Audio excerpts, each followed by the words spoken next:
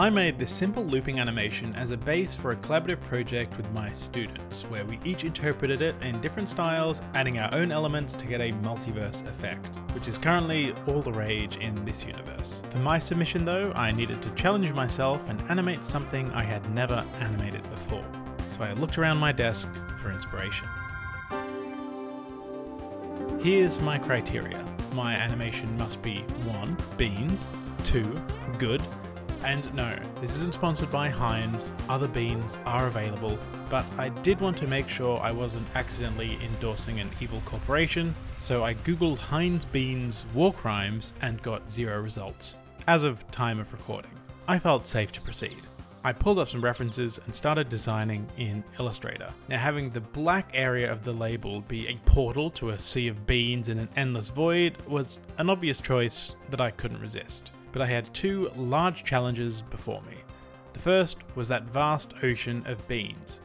I knew it would take a lot of time to create all of those beans in perspective and make it look convincing, and not like a bad video game texture. First, I needed to figure out if I actually could make it look good at all before I committed just that much of my life to beans. So I quickly whipped up a rough version of what it might look like and threw that into After Effects to test it.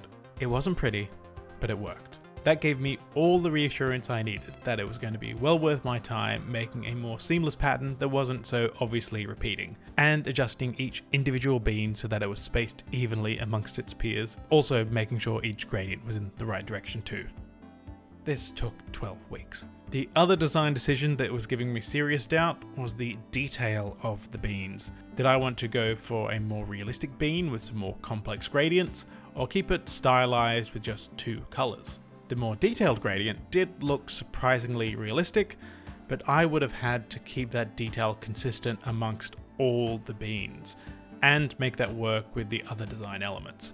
After I had created my beautiful sea of beans, I eyedropped the gradient fill from the detailed bean onto the near infinite mass. This caused Illustrator to stop responding. I eventually got the fills to take, but Illustrator was not happy about it, and it didn't really look any better. I would still have to adjust each individual gradient to be all lit from the same direction, whilst Illustrator was fading in and out of responsiveness. And I couldn't, in good conscience, do that to either of us. The realistic beans, I had to give them the flick. The designs were done. I cleaned them up into 3 tasteful style frames, tidied up the Illustrator file, and imported it into After Effects. First, I placed the cursor in its own separate comp, and made it bounce and jitter by animating its position on a null. Then I started on the backgrounds. I adjusted the colors from my base animation, and had separate comps for each background, both being revealed by this Luma matte. I added a zoom to the bean ocean, so it feels like we're flying above its beanie majesty. Now for the flying beans, they are just animating their position and scale coming away from the center, nothing too fancy there. But for one loop, I wanted one of the beans to collide with the cursor. So I adjusted the path of one of the beans and animated its position and shape path frame by frame for the last few visible frames, so it looks like it's bouncing away.